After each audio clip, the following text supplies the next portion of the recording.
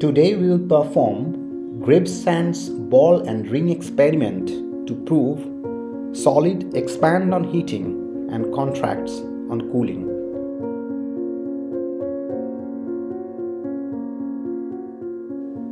For this experiment, we will take a metallic ring and a metallic ball. The diameter of the ring and the ball are such that the ball is just be able to pass through the ring at room temperature.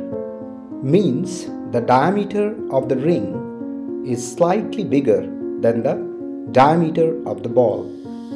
Now we'll hit the ball using a butane torch for about 3 to 5 minutes at a temperature of approximately 1500 degrees Celsius.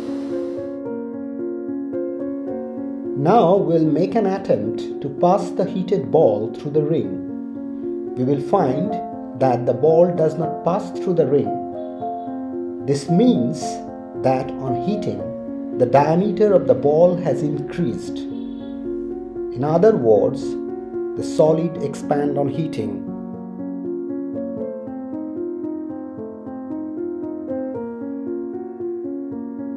Now, if we allow the ball to cool down at room temperature, we will see that the ball can easily pass through the ring again.